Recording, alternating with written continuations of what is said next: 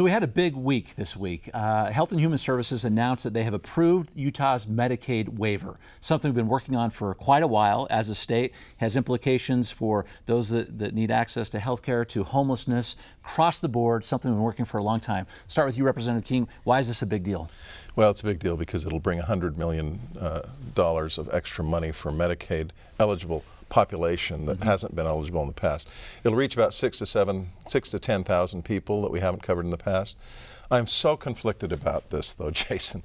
And I told the Speaker and I spoke about this the day it came out, and because he gave me a heads up that it was coming, and I said, you know, it's hard for me to be anything but really feeling negatively about the fact that just a year or two ago, we walked away from numbers on full Medicaid expansion that were so much more favorable for the state. For this $100 million, we have to pay $30 million to draw down $70 million from the feds.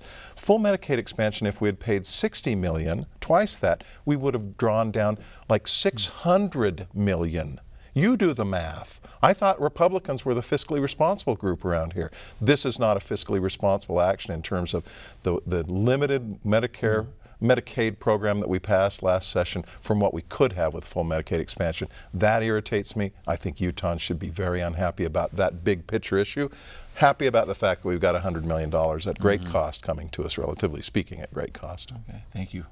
Courtney. You know, on a brighter side, this will help with some of the efforts that the state is coordinating. Operation Rio Grande is to kind of draw down the homeless numbers in Salt Lake City. So this will help with, you know, drug addictions and treatment centers. And I think that this has been a really collaborative effort. You know, you have city, county, state leaders all working toward this, and this Medicaid expansion is going to get some funds for that. Oh, okay.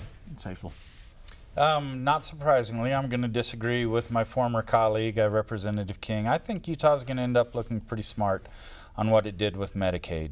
The fact that the waiver was granted, that's a big, big deal. That's going to help a lot with our homeless population, people who really need help. But I think with the new administration, the subsidies to the insurance companies are going to go away. I think that's going to impact coverage. I think the ACA, some form or another, will be diminished.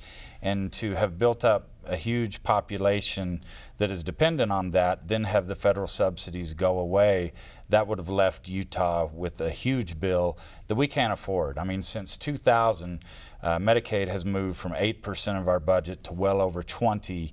If we were left holding the bag that I think is going to go away, that'd put it up 30–40%. Utah did well on this one.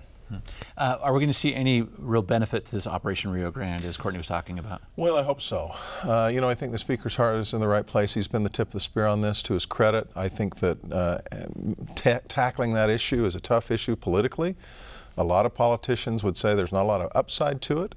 My hat's off to the Speaker in the sense that his heart's in the right place in saying we need to deal with these folks who are so vulnerable and deal with the law enforcement issue that exists down at Rio Grande. And so I like that. I appreciate the fact that this waiver is going to make more accessible mental health treatment and substance abuse treatment. Those are all good things and necessary and expensive, so that'll come in handy. And I want to see continued progress on a long-term basis. We need to stick with this. We're never going to solve the homeless issue, but we can make progress on it. Very good. Thank you for your comments on this issue. We'll follow this one closely. Thanks.